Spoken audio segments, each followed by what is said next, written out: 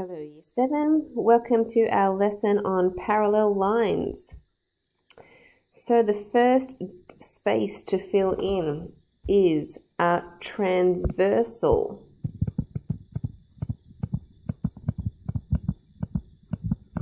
A transversal is the name that we give to a line that is intersecting two or more other lines that are usually parallel. Okay, not always parallel. But for our sake, we're going to be looking at ones that are parallel. So here we have two lines. If I draw a line, a straight line that crosses through both of those lines, that line would be called a transversal. Just a fancy name. Okay, now the transversal forms special pairs of angles when it crosses parallel lines. Okay, so this is definitely just for parallel lines.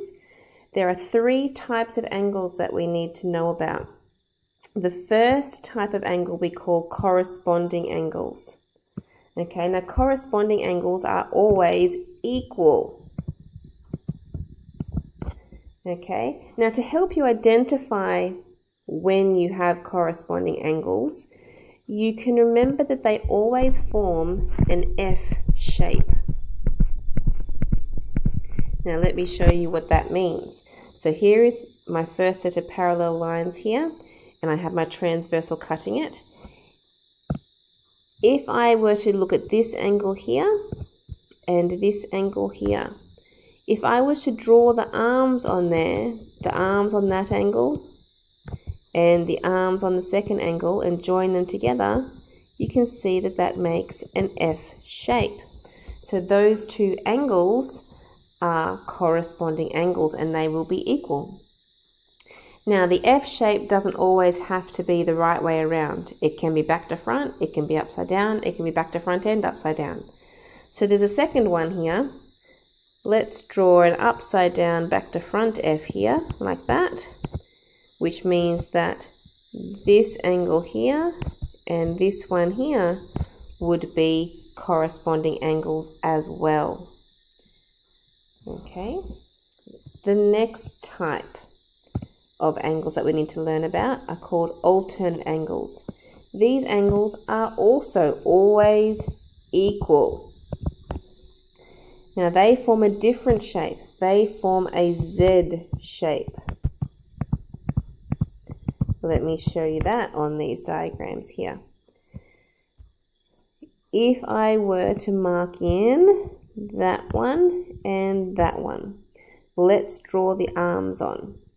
So arms of that angle and the arms of that angle, and you can see, well, I've actually drawn a backwards one, haven't I? A backwards Z.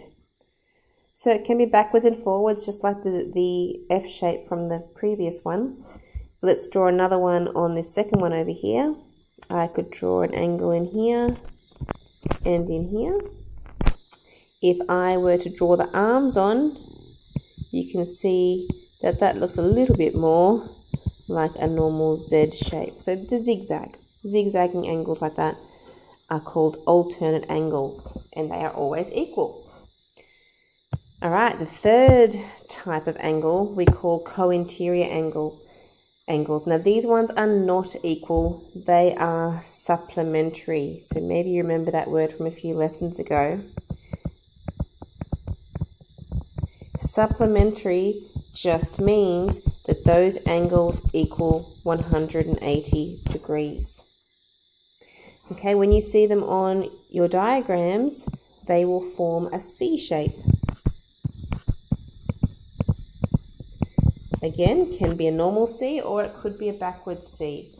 So let's draw a forward C first, like this one here. That would be a C shape in there, which would mean this angle and the one below it. Now I'm giving them different symbols because these angles aren't equal, remember? They're adding to give 180 degrees. So those two angles would be co-interior, or I could have a backward C here like this. And let's do some different markings for these ones. Maybe we'll do some arcs like that and a cross. those two angles would be co-interior, making the backwards C shape. Okay, so hopefully that will help you identify them. Let's have a look on the next page for the questions that we need to do. So it says, you can use the information above to find the value of angles without using a protractor, because most of the diagrams that we're going to be giving you aren't to scale anyway, so please don't try to use a protractor. We need to use these rules. So find the value of A in the following diagrams and give a reason for each answer. There it is again, giving the reasons. Okay, so here we have some parallel lines in question A here. Parallel lines in our transversal.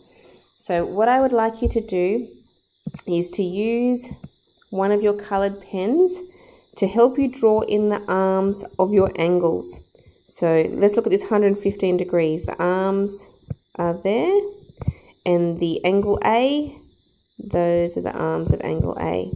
And if you draw them on there, you can actually see the shape that is being formed. And that one you can see is a Z shape. So that one we called alternate angles. You can look back on the other page. I know it's going to be tricky to remember these names at first, but keep practicing and you will get them. So remember, alternate angles are always equal. So that means that A must be equal to 115 degrees. And we write our reason in the brackets. So this one was called alternate angles, which we can shorten to alt angles like that. And alternate angles mean that those angles are equal. And that's done. On to part B. Okay, let's draw the arms on there. The arms of the 55, the arms of the A. So sometimes you need to just make the arms a bit longer to join them up. And you can see that that's kind of an upside down, back to front F shape. So those ones were called corresponding angles, and they are always equal. So again, A is going to be equal to that 55 degrees. The reason is corresponding angles, which we can shorten to corresp angles. Don't just shorten to co, because then we have a third one, remember, that also starts with co. So corresp, please, corresp angles, and that means that those angles are equal. And that's done. And part C. Let's draw the arms on there. And the other one. Okay, so that's a C shape. A little bit turned around, but it is a C shape, which means that those two angles add to give 180 degrees. So we write that as an equation. We've got A plus 110 is equal to 180 degrees. Now we write our reason. This is the other co one, so we write co-int for co-interior angles, and co-interior angles equal 180 degrees. Okay, now we still have to find out what A is equal to, because we had this 110 here. So I would need to subtract 110 from the 180, so that's equal to 70 degrees. And that's it. That's the 3 rules for today.